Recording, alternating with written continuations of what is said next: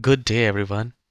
Learn how to fix Windows 11 system restore failed. So we are going to repair a few commands. Due to corruption, this error comes, and we are going to fix it by only two simple steps. So the very first command is a SFC scan, and I'll tell you the best way to run it. So click on the search icon and type CMD.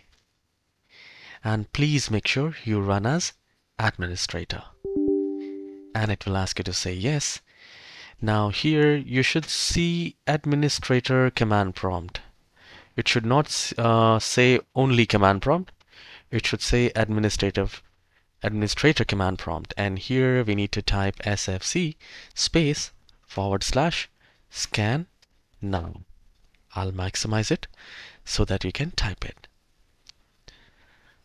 Once you have typed it, hit enter. So this will begin the system scan and it will start repairing your computer. So if there is any corruption, it will fix it for you. And the next command is DISM command. So the DISM command also repairs your computer, and you can type this. I will also mention this command in the description box so that you can simply copy it and you can paste it right here by just doing a right click and paste. You can also press Ctrl V to do that. Now I have typed it, I'll hit enter. So this will also scan and check the image version of your operating system, and it will also repair and fix.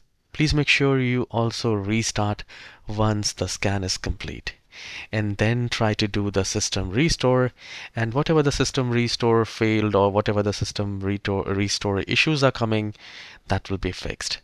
And do let me know in the comment section if this tutorial is helpful. Please hit the like and subscribe, and I'll be waiting for your comments. Take care.